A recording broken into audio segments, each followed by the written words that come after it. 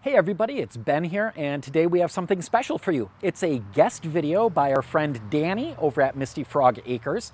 He's converted his tractor to electric and he did a great job with it, especially considering that he'd never built an electric vehicle before.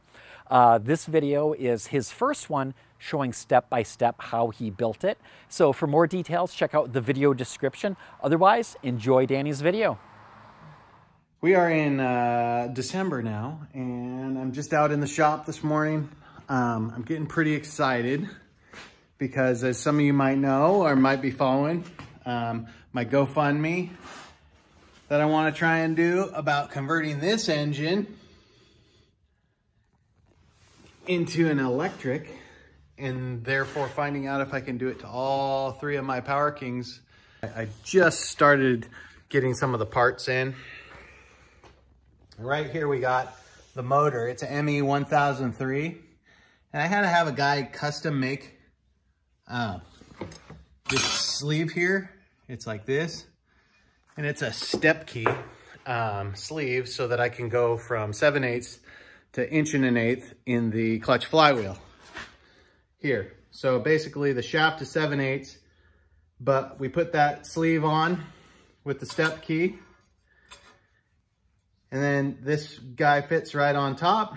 That's the 1975 clutch flywheel, and with some new clutch fingers on it. And we're about to start putting this thing together. I'm just waiting for some parts to come in the mail, and that's where I'm at. But right now, what I'm about to do is weld this guy up here. And that's just a simple motor mount bracket so that I can mount the motor to it. So I'm gonna do that.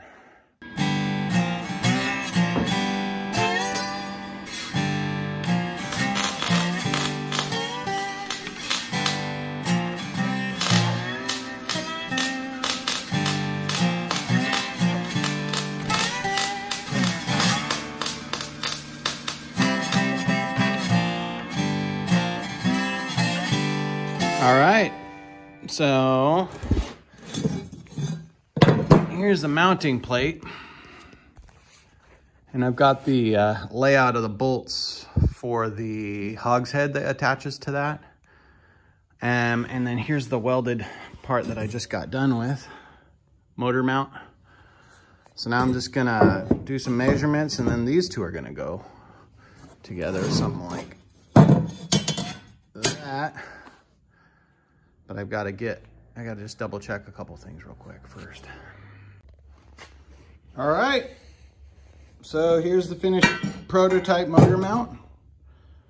The welds are starting to get better slowly with life, but this guy is very sturdy. It's got a 1-inch overlap and some heavy duty rebar there on the, or not rebar, excuse me, heavy duty angle iron on the front. And then I have some lighter weight stuff just for support and bracing where it bolts down to the motor or to the frame.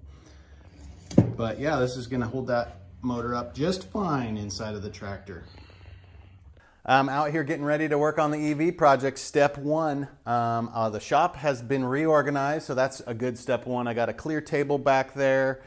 The tractor's ready, the oil's drained. I decided I'm gonna do Big Orange first instead of Goblin back there because I can't really afford to be without Goblin at this time. So if something goes wrong with the EV build, I need to be able to still jump on the tractor and go do stuff. So that's my plan. I'm just gonna move One Eye out of here, go park him under the carport, and get ready to start taking the tin off. And that's my plan here this afternoon, and we'll see how far I get. All right, let's check it out.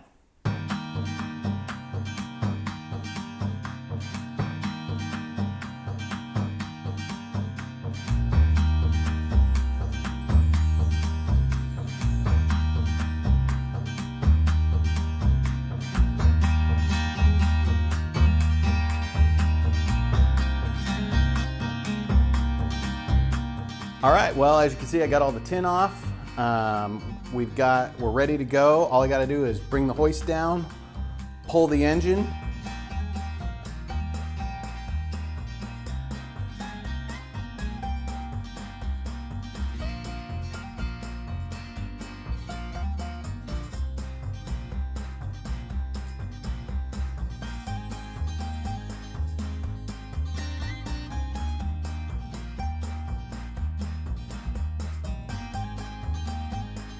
there we have it. The motor, the engine is off. Look at all this space.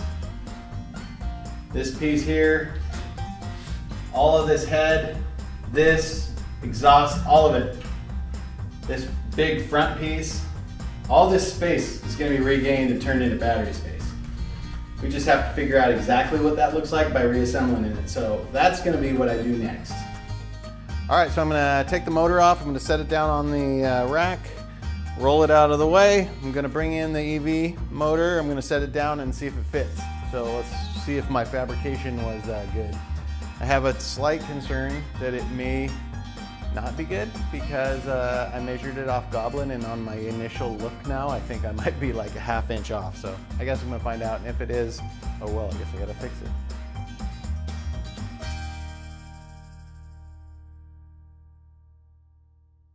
Awesome. Looks pretty good to me. Whoop. There it is. My motor mount, my motor are on. Very excited about that. Okay, here we go.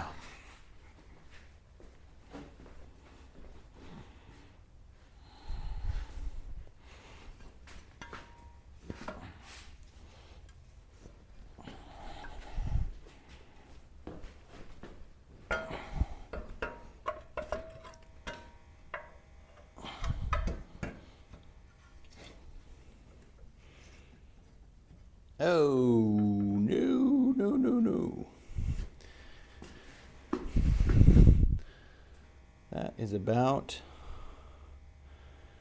as unsuccessful as you can get.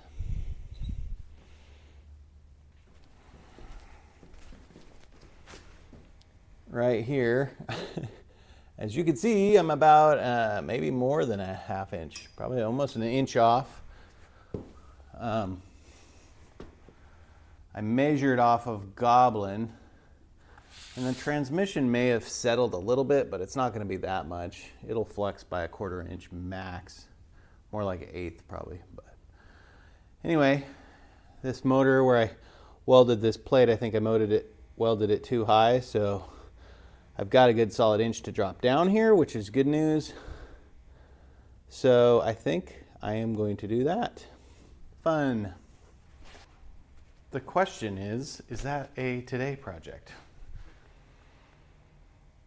That's always the question. Yes, it's a today project. Look how cool it looks though. Thing is freaking cool. It's going to be even cooler when it's all mounted up right.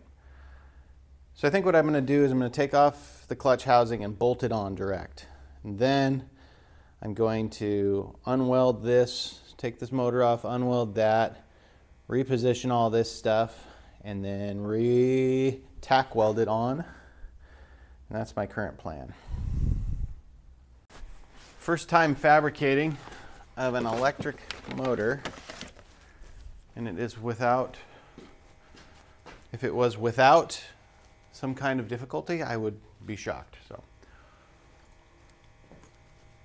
anyway, really pumped. I've already raised $2,000 for the next part of this project. Just making sure that it'll drive the tractors. So anyways, I'm really excited. This project is going really well, and I can't do it without the awesome people who are supporting people like me trying to do stuff like this, trying to figure stuff out. There's a lot of smart people in the world. There's a lot of clever people in the world, and I'm neither.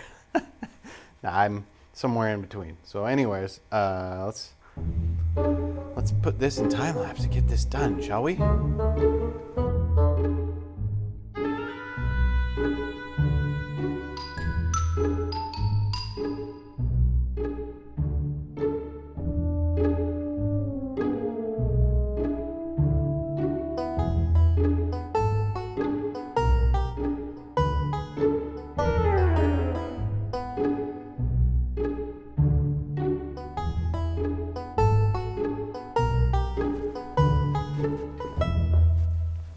So now I'm gonna just do a build in place. I disassembled basically everything I'd done already. And now I'm just gonna do a in-place build. And it goes this way.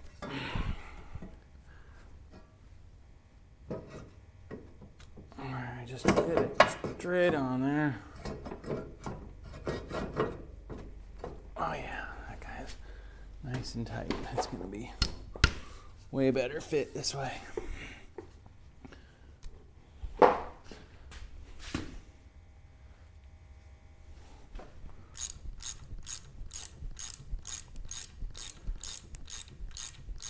Only thing with the pandemic is I sure wish I could have friends come over sometimes and help with projects like this.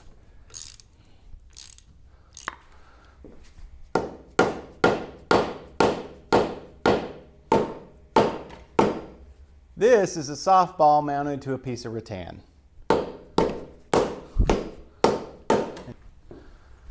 And normally you would not put this on and tighten it down because you actually have to have the clutch and the whole motor mounted up all together before you do that. So that's just the way that the power kings go together. So I'm just doing this strictly to make sure it all mounts together and welds up properly.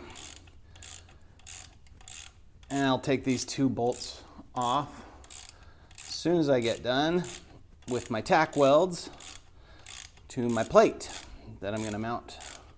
Probably should have mounted it on here before I did this. Oh well. I have some friends who are mechanics, probably, and fabricators. I'm really a novice at all of the stuff in the shop. Even though I've been working on these tractors for 6 years, I probably know more about these tractors than most people, but coming up with good ways to fabricate and stuff, that's also been what I've been doing for the last 6 years, but it's usually pretty. I mean, I really just started welding last year. Now, I'm gonna take this plate, bracket I should say,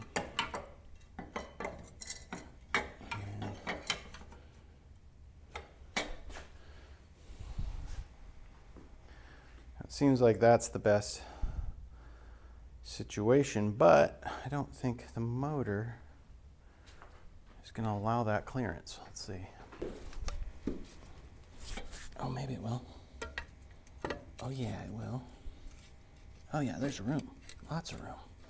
Sweet. That is freaking awesome news.